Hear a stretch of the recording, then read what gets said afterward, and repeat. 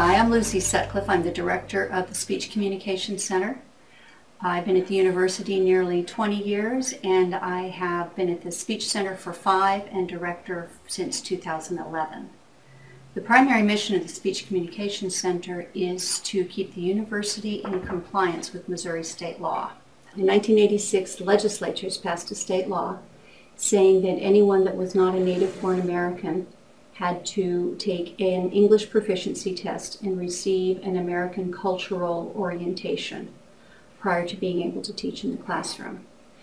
S&T has interpreted that to be that all prospective GTAs take the GTA workshop, which is offered the week before the 2 major semesters start, so in August and in January.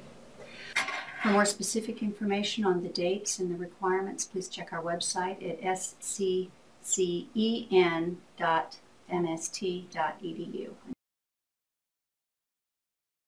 About me, I have a teenage daughter. I do have 3 French Bulldogs and do French Bulldog Rescue. I'm the St. Pat Social Advisor, and I teach Spanish 1 and 2 here at the university.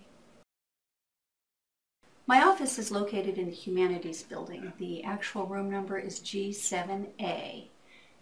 That being said, it is hard to find. It is located between the 2 doors, the 2 sets of exterior doors on the west end of the building. So the end closest to the Havner Center. Pretend you're starting to go out, and if you're in the building, pretend you're starting to go out. It's on the right-hand side. It's across from the stairs on that end of the building. Keep looking, you'll find us. In that, I have my office there, and my secretary is there. She administers the speak test, so any of you looking to take that will want to find us. Why is the workshop important? It's important because we keep the university in compliance, but we also want to give prospective GTAs some tools to take with them into the classroom as they make that transition from student to teacher. We have several award-winning faculty who come and present at the workshop. We give you some common sense tools as well as give you tips on how to pass the final assessment that we do. So if your department has sent us your name as a prospective GTA, we will be contacting you, and we will start this process and look forward to working with you in the workshop. Thank you.